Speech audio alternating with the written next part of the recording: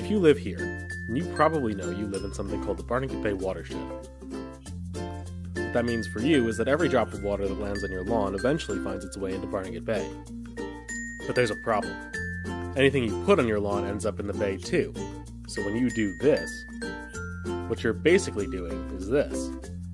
What's a little harmless fertilizer, you might ask? Well, the problem is that fertilizers encourage the growth of undesirable species of algae, which drive out native plants and fish life, and ultimately turn the bay into a smelly biohazard.